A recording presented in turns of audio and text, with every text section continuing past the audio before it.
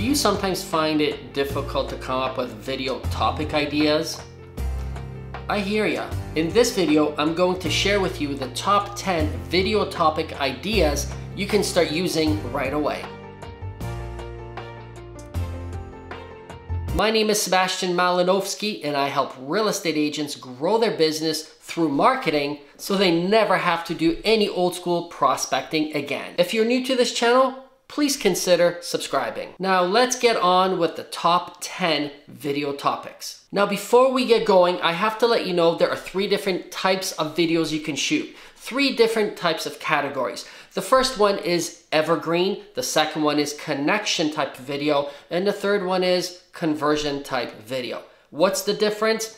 Here's a quick recap. By the way, if you go down to the description below, I'll put a link in there so you can actually get free training on this specific topic.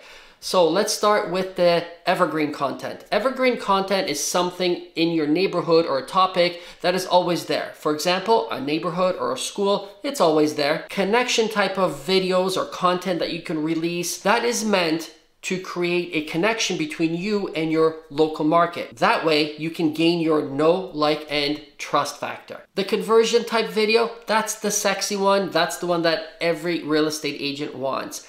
That type of video is designed to create a lead. All right, now let's move on to the top 10 video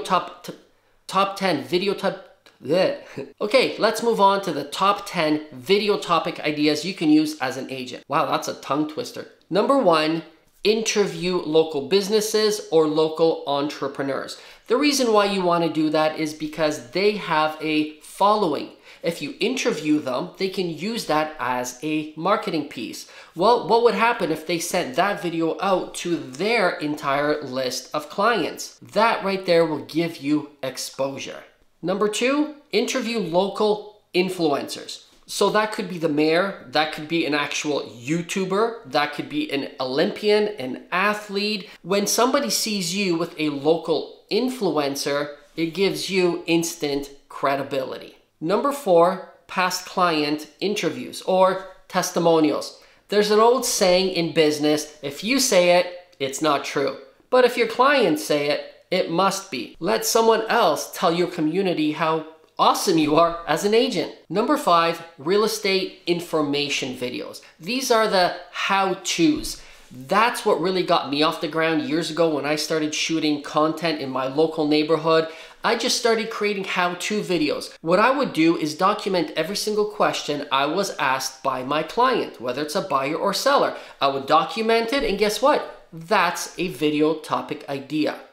For example, how do I know when it's the right time to buy? How do I know if it's the right time to sell? How do I negotiate when I'm competing for that home? Etc. Things like that. Number 6, market update videos. Now these would be classified or considered as conversion type videos. While you're giving your local community the statistics on what's happening in the local market, you're also giving them your advice. That's key. Make sure that you give people your advice on what perhaps is going to happen in the future. How does that influence the buyer or seller or affect the buyer or a seller? And the key at the end is put a call to action. So for example, you can say, and if you want a report on what's happening in the market, go down below and download the PDF. Or what I've also done in the past, and this worked really well, is in the middle of my video, I would literally tell the viewer, pull out your cell phone and text this code or this word to this number, and the latest market report will be delivered to you right away.